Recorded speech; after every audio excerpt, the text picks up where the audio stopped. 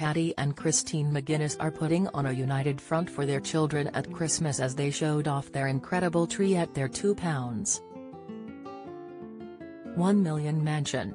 It comes after Christine, who announced she had split from Paddy in July in a joint statement, was pictured kissing BFF Chelcee Grimes at Winter Wonderland at the weekend.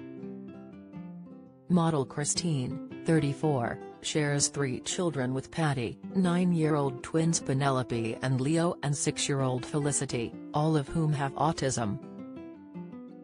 Christine has learned more recently that she too has autism.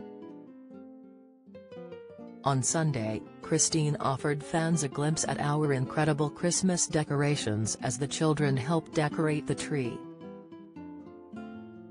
revealing that the snow-tipped tree had been placed in the hallway. The children are seen in their pajamas as they hang ornaments on the tree. Paddy also shared a video of his children putting up the tree, writing, "The tree is up. Always loved this day right from being a little lad. You done yours yet? I'm officially in Crimmy mode." While Christine gushed after her weekend with red heart emojis, "I feel like the luckiest lady on earth right now, dreams do come true." It comes after best friends Christine and Chelcee were seen embracing and smooching during a trip to Winter Wonderland in London, with Paddy later pictured looking glum behind the wheel of his van.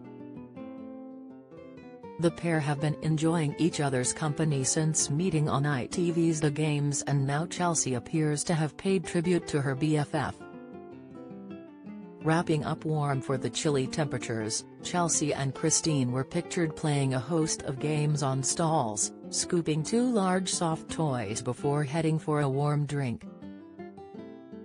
As they sat down, the 2 pals were snapped leaning in for a kiss, seemingly not caring who was watching them as they twinned in matching bobble hats. Shortly after sharing a smooch with the mum of 3, Chelcee posted a video of actress Zendaya waxing lyrical about good people. The Spider-Man star can be heard saying, "Some people are just good people and you can just feel it. And I don't know how to explain that, but there's this little spark they have, or this little special thing that they have, that just you feel safe and happy around them. I don't know what that is, but some people have it, and it's special." An onlooker told The Sun, "It was a sweet moment between Christine and Chelcee as they sat on a bench outside and enjoyed live music.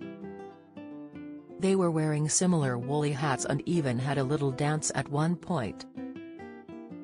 They didn't seem to have a care in the world and looked like they were in their own little bubble. It was cute."